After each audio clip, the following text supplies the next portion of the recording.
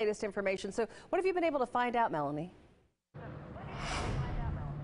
Yeah, well, the details right now are still very limited, actually, since we've gone here on the scene. As you can see around us here, emergency crews have been very busy. We haven't wanted to bother them when they're still trying to sift through what exactly happened. We did see, as we were pulling up here just off of New Cut Road, an emergency helicopter taking off. Right now, we're off of Lapear Drive, right outside the Lapear Mobile Home Park. We do know that the initial call came in for a fire with the possibility of it spreading to some nearby homes. This is about as close as we can get at this point, so unable to see what kind of damage they're dealing with. We have confirmed with the coroner here in Spartanburg County that they're responding here to the scene. He's unable to tell us right now what exactly they're dealing with or any more details on that front. However, as you can see around us here, multiple crews have responded here. As mentioned, we have confirmed there was a fire at one of these homes. The extent of it, where it spread to, the number of fatalities, we have confirmed that the coroner is here. That is something we're waiting on right now and hoping to bring you the latest. As mentioned too, when we pulled up here, we did see an emergency helicopter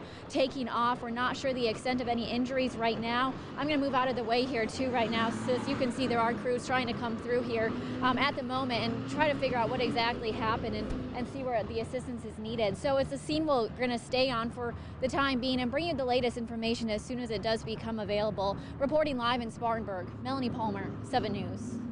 Hey, Melanie, thanks so much. We will let her do her job, and when she receives more information, we will be sure to let you know here on air and on WSPA.com. Well,